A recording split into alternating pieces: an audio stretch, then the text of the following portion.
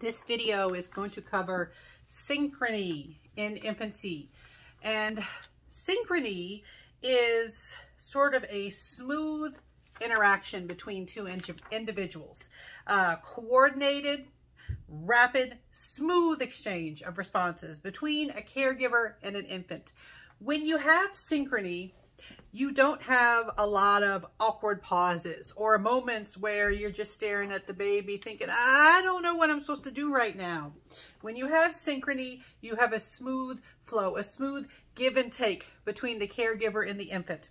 Keep in mind the infant can't fully communicate with spoken words yet.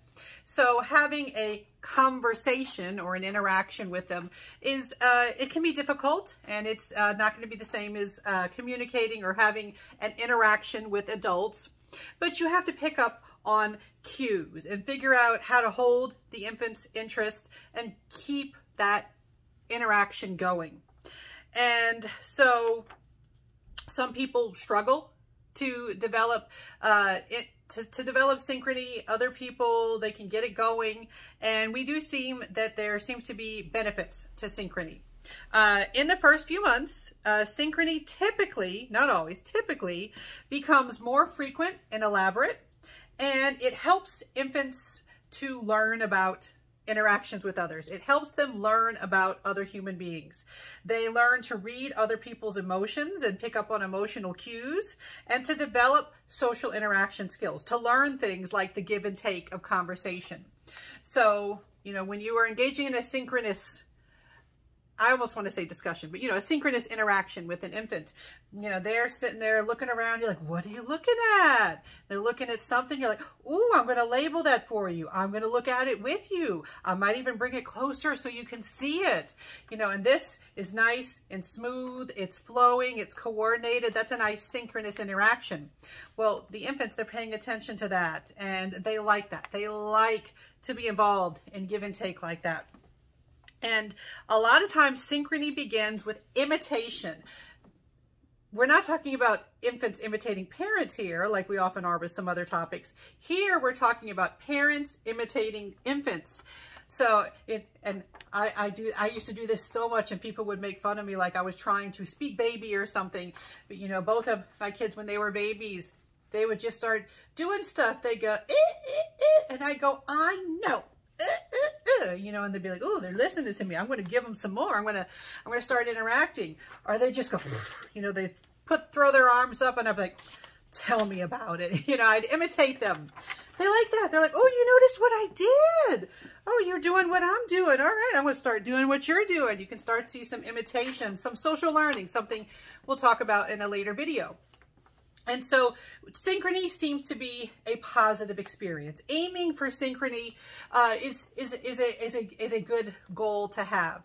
That being said, you're going to have moments where you can't achieve synchrony because you're going to have no idea what that infant is trying to convey to you, or what they're interested in, or what they're not interested in.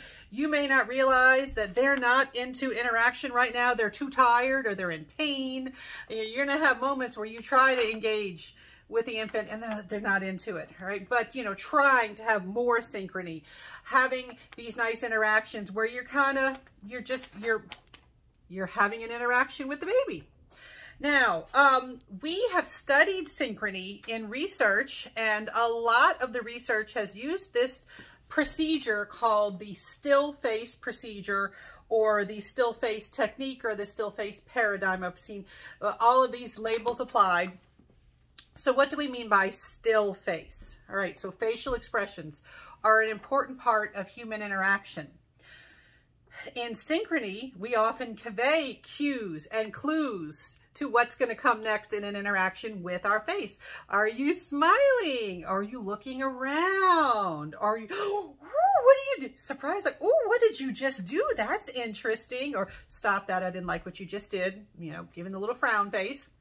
With the still face procedure, you take that away. All right? Babies don't like this. All right? Typically, they want your face to be moving. They want your face to be expressive.